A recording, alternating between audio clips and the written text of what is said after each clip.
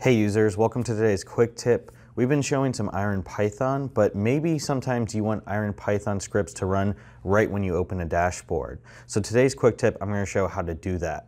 Now recently I showed how to do a top 5 rule in a dashboard to get the top 5 values in a visualization.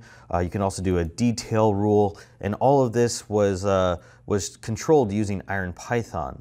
Now the purpose of this was that the detail shows a lot of information, but the top 5 shows just a high level for initial insights. And let's say you had a user that had left this on detail, and you want to make sure that anytime a new user comes in or the user returns to the dashboard that the top 5 default was always shown. Essentially, you want to make sure that the IronPython script behind this button runs anytime the dashboard is opened. So there's a little trick you can do in Spotfire, and you're going to do that through a document property and a data function.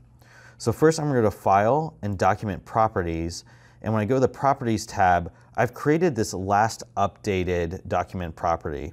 So what you want to do is just create some document property where you could call, for instance, I'll say current time, and I'll make this a date time value, a date time data type, and I need to give it something initial. So I'll put in 8/19/2019, and I'll say 2 p.m.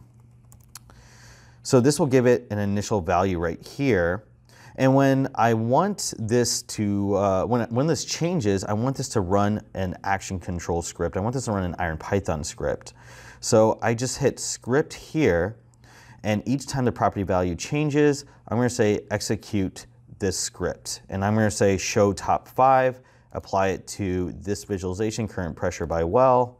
So I'll select that. So anytime this changes, the top 5 script will run. So how do I make this change whenever the dashboard opens?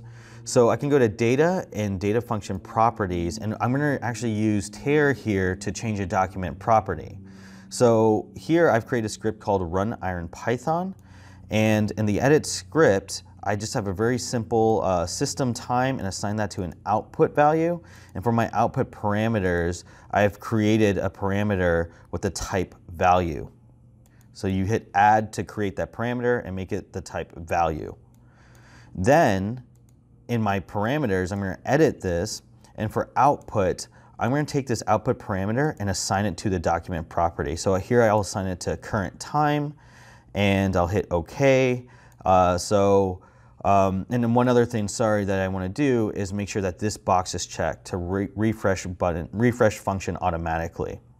So I'll hit OK here, and I'll close this. And let me just go back to my document properties, and let's delete the old one that I had sent, the last updated, just to make this really clean here.